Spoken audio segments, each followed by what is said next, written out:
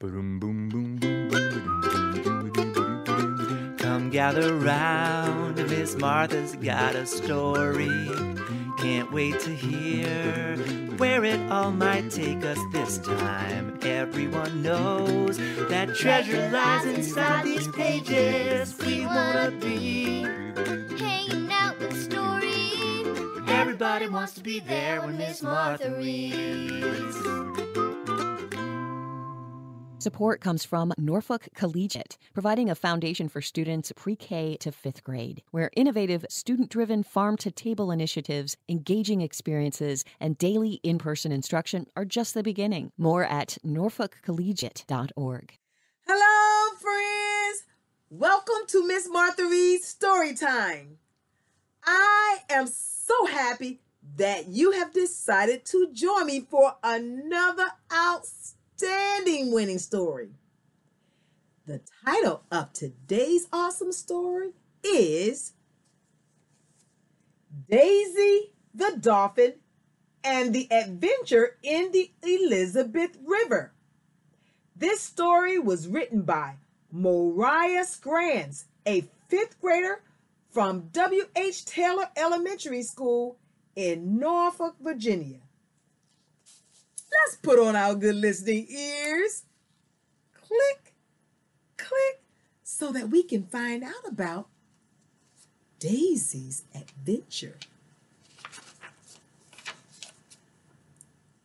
Daisy the Dolphin and her family went for a swim when they saw a boat and a net, followed by scared fish swimming away. "What is happening?" Daisy said. "Oh no, it's a fishing net. Swim fast," Daisy's mom shouted. Daisy's family swam quickly away from danger. Daisy was a faster swimmer than her parents. Right before her parents escaped, they got caught in the fishing net. "Mom! Dad!" Daisy cried. But it was too late. Daisy's parents were gone.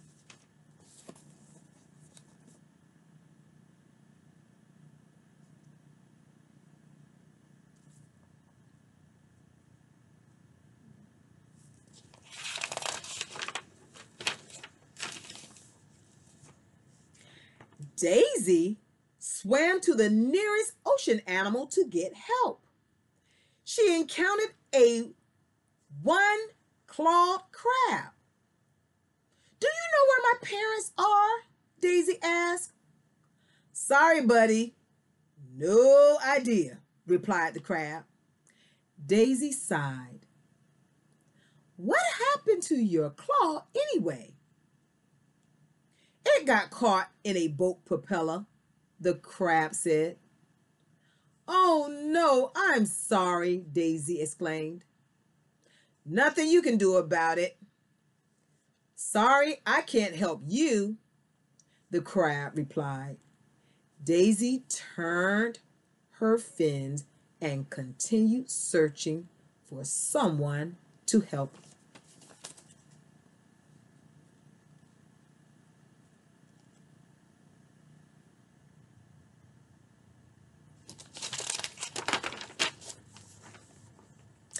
Next, Daisy saw an osprey with something stuck on its neck. "Do you know where my parents are?"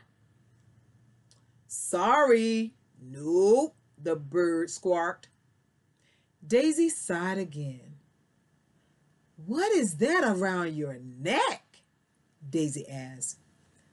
"I think it's one of those rings from those pesky human bottled drinks. They have no idea how much their trash affects us," the bird lectured. "Wow, I had no idea," Daisy said. "I hope you get better." "Thanks, kiddo," the osprey replied. "I hope that you find your parents." Sadly, Daisy turned her flippers and swam away.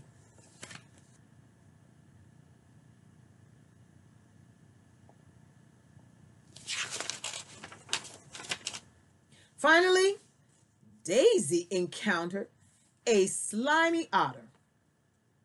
"Do you know where my parents are?" Daisy impatiently asked. The otter said. "How did you guys get separated?" "They got stuck in a fishing net," Daisy answered. "Well, I think I can help," the otter answered. "That's great. Well, sorry I have to ask. Why are you so slimy?" Daisy asked with intrigue. "Oh, that is oil. I was just minding my own business swimming when a ship filled with oil spilled." "That's terrible," Daisy gasped. Then she continued to follow the mysterious otter.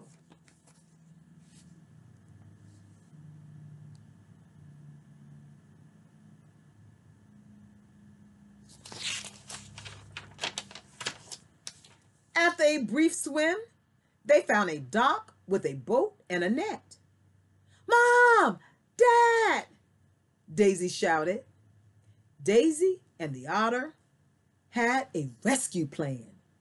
They swam back and found the one-handed crab, who was happy to help and cut the net free. "You saved us!" Daisy's parents exclaimed. "Not without help from my friends." On the way back home, the dolphin saw a seahorse. "What are you doing here?" Daisy asked. "Didn't you hear? The Elizabeth River has become cleaner thanks to those humans, so we moved in." "Well," Daisy thought, "I guess not all hope is lost."